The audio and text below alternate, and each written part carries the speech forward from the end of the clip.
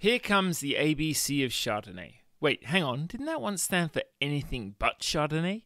It seems bonkers that this grape variety was once the butt of jokes, that it was once seen as something to be avoided when those in the know would crawl over broken glass to Burgundy just to lick the bung of a barrel of Montrachet. We're not here to put this grape on trial for past sins committed in the pursuit of rich buttery indulgence. Some contemporary context then.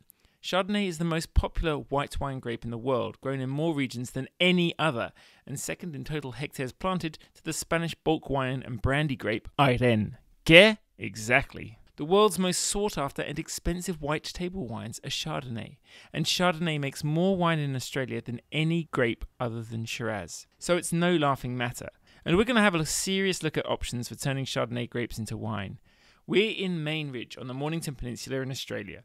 This region has a cool maritime climate, heavily influenced by bodies of water on three sides: Port Phillip Bay, Bass Strait and Western Port. Chardonnay's ubiquity partly stems from the fact that it is able to grow in a range of places: cool, moderate, even warm. But it is, like Burgundy Bedfellow Pinot Noir, an early ripening variety. That doesn't just mean it can ripen here, it means that conditions such as these give a relatively rare chance to witness its texture and flavour at the cooler, leaner, racier end of the spectrum, in a wine that has that all-important balance. We're picking grapes for a single vineyard wine by a producer called Onannon. It's a cold morning on the last day of March 2023. It's a steep, south-facing slope, a cool aspect, at about 170 metres altitude. Land prices and other factors here mean that growing grapes is seriously expensive. The wine will have to justify that. Single slice Chardonnays are prevalent in a region like this because Chardonnay, much like Pinot Noir, has an intriguing knack of expressing the personality of the place where it's grown. The team is harvesting by hand. It'll take them all day to get through this and the adjacent Pinot block. There are a couple of reasons for hand picking. It gives them a chance to leave on the vine anything that doesn't make the grade. That's always important, especially so in a tricky season like this. It also means that the grapes can be pressed as whole bunches, otherwise the grapes would have to be crushed. No real problem with that, but in this instance, Will Byron of Onannon says he doesn't want the extra tannins and lees, those broken down fragments of grape pulp, skins and whatnot, that crushing would entail, especially as the juice will be run straight from press to barrel. Some years I quite like the stuff that's crushed, but typically there's a purity to the Chardonnay I'm making from whole bunch pressing that I find really works stylistically with what I'm doing. And so the bunches go to the buckets and into the bins to be delivered to the winery. In many cases, winemakers are keen to do all they can to protect the grapes and juices from oxidation, to preserve freshness and aromas. Will, on the other hand, embraces a bit of pre-fermentation oxidation. With a non-aromatic grape like Chardonnay, this can allow a range of more savoury tones to develop in addition to straightforward primary aromas. The reason, in part, is that he finds no shortage of fruitiness in Mornington Peninsula Chardonnay. The challenge is to coax the wine into more complex areas. One of the secrets of Chardonnay's success is that it's malleable, open to a range of winery influences that will build its character. We'll get onto that later, but first, the press. With the help of French intern Maxime Daniel of Domaine Topnomerme in Burgundy's Côte d'Or, the grapes go from the bins up the conveyor to a small pneumatic bladder or airbag press. That bladder slowly expands to gently squeeze the bunches at the desired pressure, not so strong or long that we risk breaking the seeds or crushing stems. As Will said, the purity of that juice, which, sure, comes out a little murky, is important as he runs it to barrel. It could of course be fermented in another vessel made of, say, terracotta, ceramic, concrete or steel. Here's a batch of top-notch Chardonnay that Will's fermenting in the steel tank they call the Rocket. But Will has plenty of reasons for putting almost all of it into French oak. I tend to look at the barrel ferment versus a tank ferment as usually being a little spicier, maybe a little richer, and on the palate probably feeling a little denser. Will is also keen to include a lot of solids, not the season's dirt and dust, of course, but a good dose of the broken down cells from the skins and pulp. Along with the fermentation lees, the spent yeast cells once they've done their job of converting the sugars to alcohol, these solids will play a role in increasing texture and complexity. They help with the integration of fruit and oak and give rise to additional flavours in part because of their interaction with the barrel. They also promote freshness by scavenging oxygen, in turn dialing down the need for an oxidation-preventing dose of sulfur dioxide.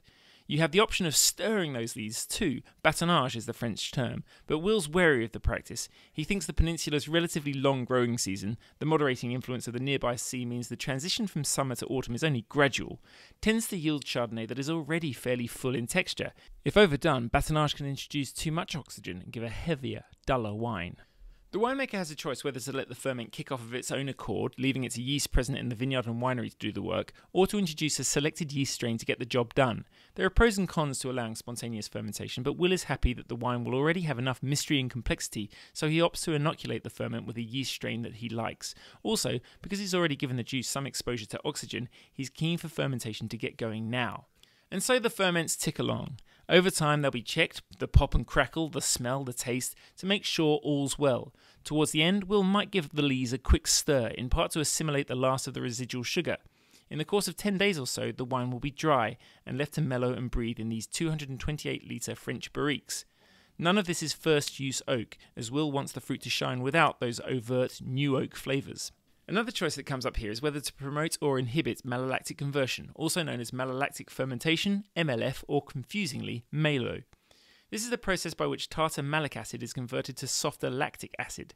Its chief function then is to temper the wine's acidity.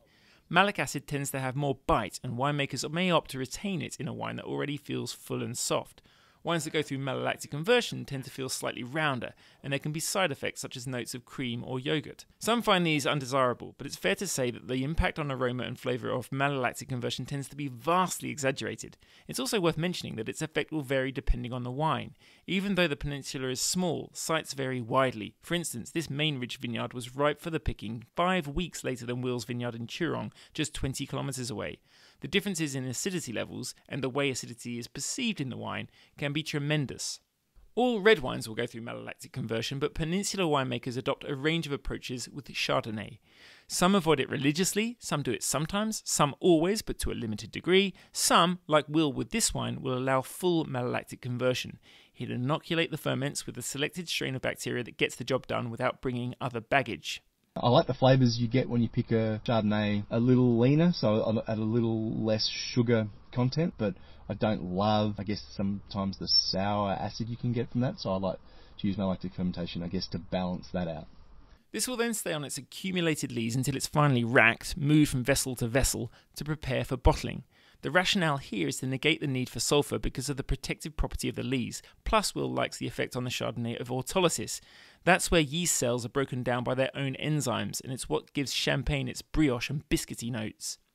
The barrels will be topped up once a week. That's when you refill them to replace wine that evaporates. It's important to stop acetobacter feeding off the oxygen in the barrel headspace and turning this stuff into vinegar.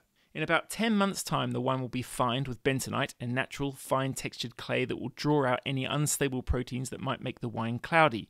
It is then filtered to remove any other lingering deposit. Then it's ready to go into bottle, awaiting its chance to give people a taste of that far-flung main ridge hill and its harvest of golden berries, and fit, I reckon, to become one more compelling argument in favour of Chardonnay's #1 white wine status.